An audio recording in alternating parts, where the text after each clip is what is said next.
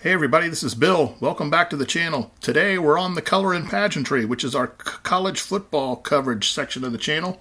Today we're going to look at the Week 10 Top 25. We're also going to take a look at who is out of the Top 25 and who's just out of the rankings looking for a spot in the rankings.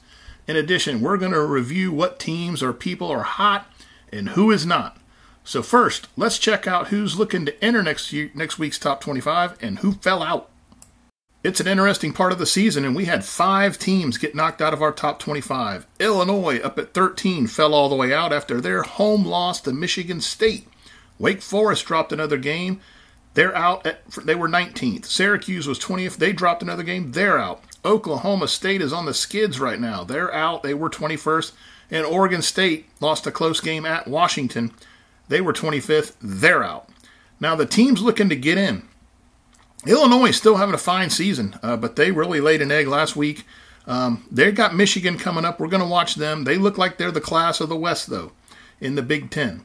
Baylor, they're starting to get things together. They've got great lines of scrimmage, and they could be a factor down the way here in the Big 12, along with Kansas, who is having a miraculous season already bowling. The Jayhawks are talking. Wake Forest has dropped a few in a row here, kind of surprising. They're a veteran team with a great quarterback. We'll see how they finish it out. Mississippi State, another good team. They had to hold off Auburn. They got in a mess there. They were ahead early and about let it go. Syracuse, who we mentioned. Minnesota, they defeated Nebraska. Didn't look so great doing it, but they did it. Washington State, they blasted Stanford. That's a pretty good football team out there. We've been watching them all year.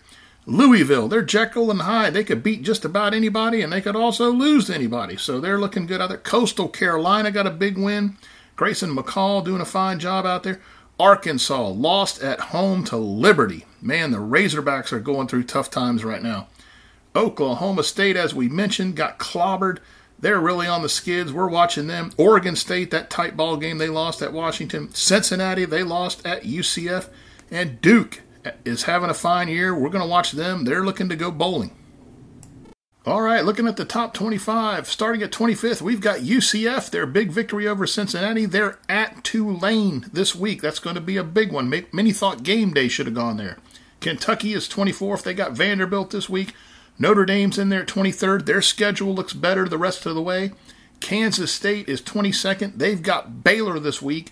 Washington is 21st. They play Oregon this week. That could be a game to watch there. And 20th is Tulane, who we mentioned, hosting UCF this weekend. Florida State is 19th. They beat the Miami Hurricanes in South Florida 45-3. What an eye-opening ball game that was. The Seminoles looked very good. Liberty is coming in at 18th. They've got UConn this week. Texas is at TCU. That's where game day is going to be. That's going to be a good football game. We're going to want to keep our eyes on that. The Horns have got a lot of potential. North Carolina State is 16th off of their big victory against Wake Forest last week. And Penn State is coming in 15th. They're going to go play Maryland this week, and that should be interesting. Maryland a little bit better this year than they have been. So Penn State at 15th.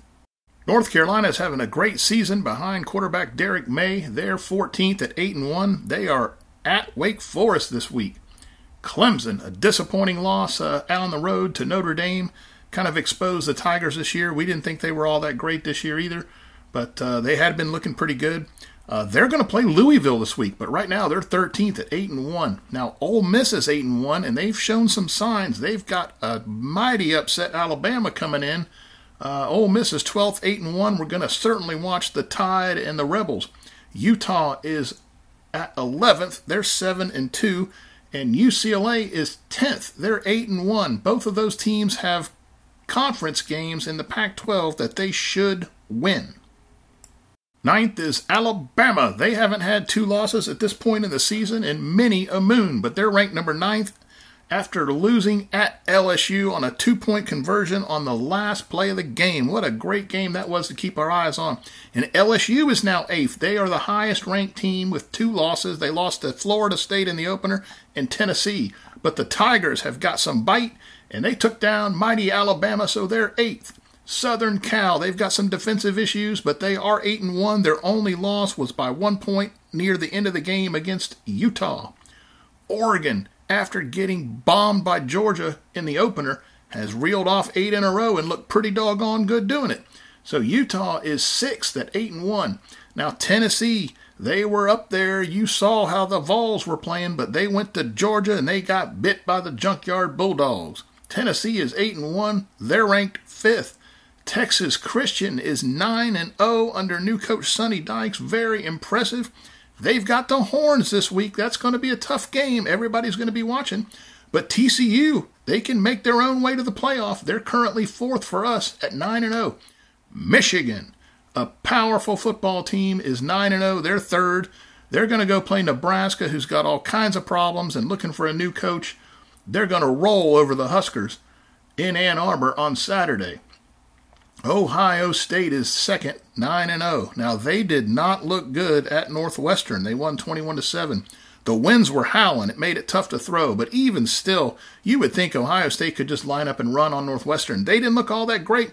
But Ohio State and Michigan are on a collision course. We'll find out. One of them is going to be in the playoff, I do believe. And number 1, folks, the Georgia Bulldogs. Is there really any doubt about that? They've got 2 teams in the top 10, Oregon and Tennessee, that they just dominated. And they really look good, the Dogs. They also got that win over Florida in that rivalry game up there in Jacksonville. So the Dogs, they're number 1. They got a clean slate the rest of the way till they get to the SEC championship game. The Georgia Bulldogs, number 1. So who's hot? Well, we're going to go with Liberty this week. They're firmly positioned in the top 25 after a win at Arkansas Saturday. Arkansas is a good football team now. So Liberty only has 1 loss. They lost at Wake Forest 37-36 after failing on a 2-point conversion going for the win.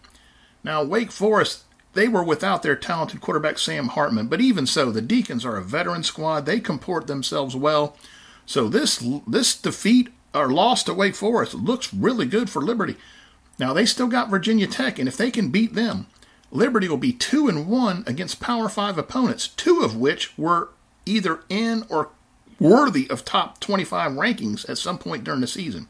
Now, if Liberty closes it out, they're going to play in a meaningful bowl game, and appropriately so. But given all this success, let's keep our eyes on Hugh Freeze, their head coach, who used to be at Ole Miss. He's got to be hot on some coaching boards, with the most likely spot seemingly for him to land at Auburn. I don't know. We're going to keep our eyes on it. Hugh Freeze. But anyway, the Flames, they're hot.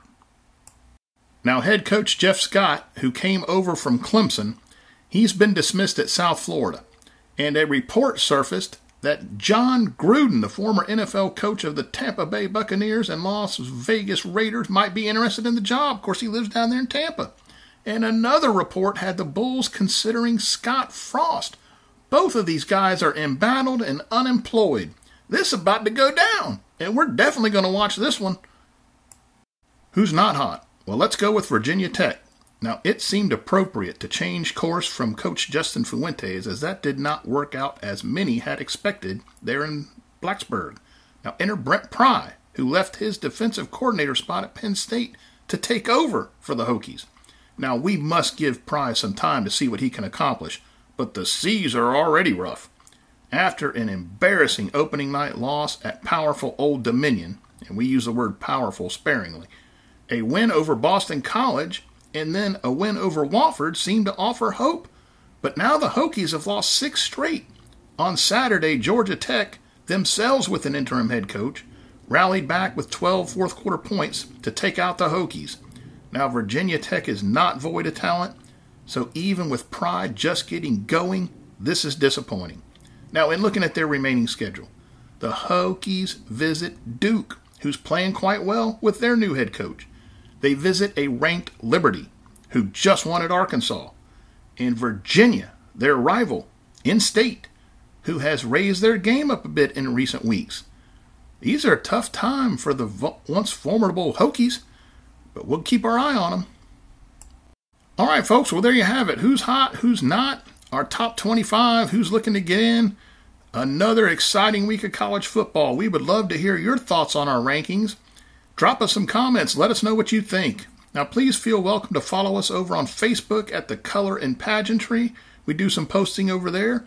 We invite you to like the video and subscribe to our page if you enjoy the college football coverage. But more importantly, we want to thank you for watching. Now, another fine weekend coming up. Not as many great games, but boy, keep your eyes open. Somebody's going to get beat, and we're going to talk about that next week. See you later.